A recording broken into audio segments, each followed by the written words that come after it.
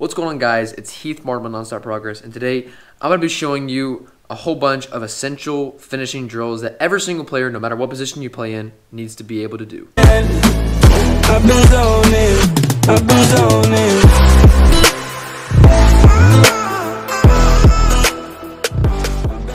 Now, pretty much all these drills are kind of focused on moving at a high speed while finishing, because that's exactly what you would do in a game.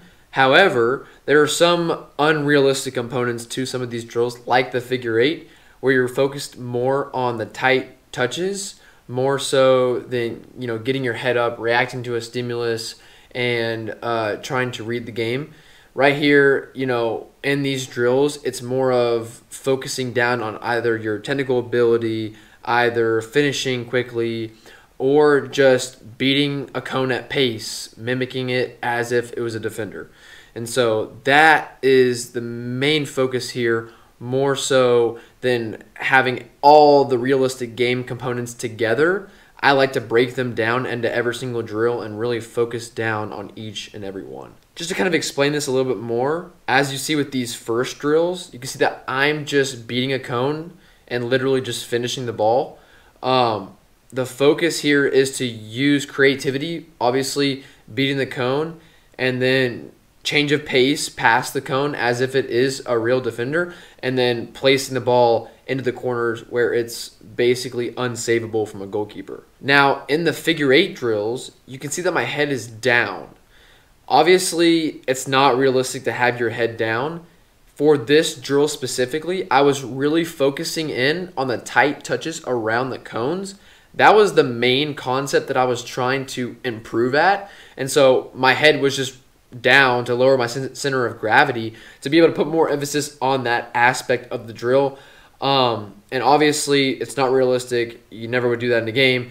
But just for my personal improvement, that's what I did. And for this finishing drill in this specific example, the improvement factor here is for me to tighten up my touches around the cone and become more sharp, and then explode out past the cone, and then obviously place the ball in an unsavable position from a goalkeeper. Obviously, with every single one of these finishing drills that I do, I'm trying to place the ball as best as I possibly can into the corners so that the goalkeeper basically has no chance of stopping the shot. Now, for the last couple of drills, I did a triangle kind of drill where you kind of start at the base of the triangle and go around and then explode past the cone and then finish, just like the figure eight drill where you're exploding past that last cone. Same principle here, just going in a triangle figure.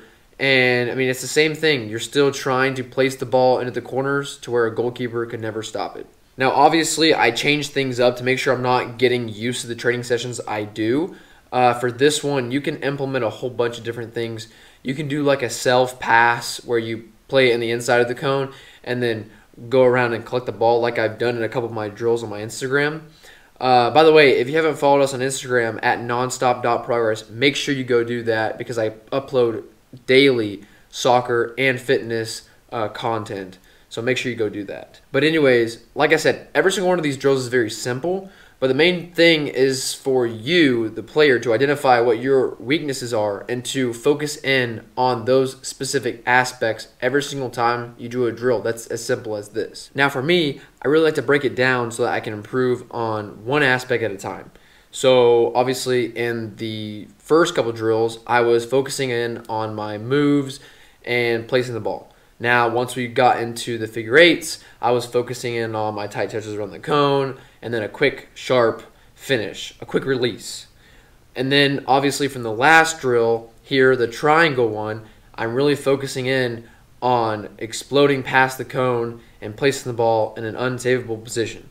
So those are the aspects that I'm focusing on as a player, but also you need to identify what is specific to you so that you can ultimately improve upon your weaknesses. If you enjoyed this video, please leave a like and subscribe for more weekly soccer and fitness content. And definitely check out the links to all my supplements and gear below, because those supplements are the ones that I use on a daily basis, and all the gear is all recommended by me, and I use it on a daily basis in all my training sessions. Like I said before, like, subscribe, and I'll catch y'all next time. Peace.